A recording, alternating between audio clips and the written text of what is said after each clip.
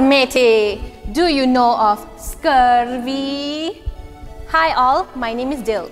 I'm a caring pharmacist. Happy Wednesday to you. A lot of pirates and sailors back then didn't take enough fruits or vegetables, so they developed scurvy.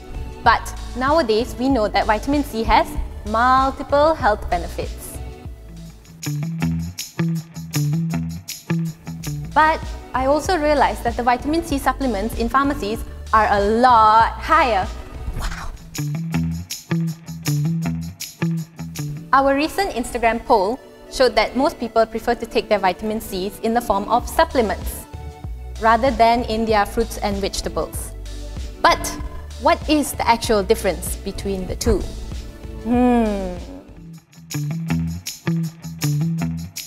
If I were to take a vitamin C supplement, it would give me a higher dose.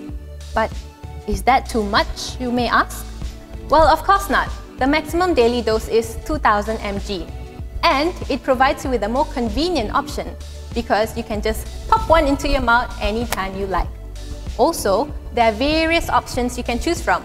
There is the effervescence tablet, the chewable tablet, the one with bioflavonoids, and many others.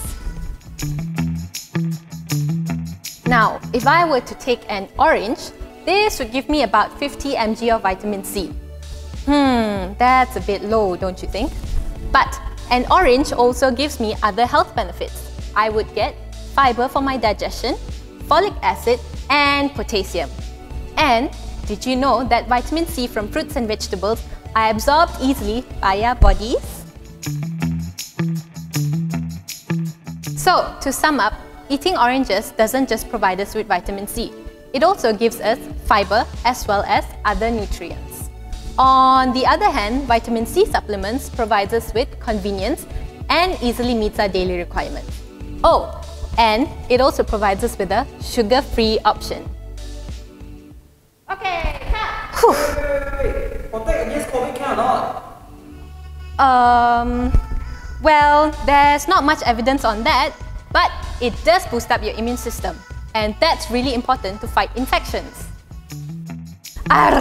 That's all, mateys. Do like our video and watch out for more content. Oh, and if you have any questions, feel free to ask. Bye!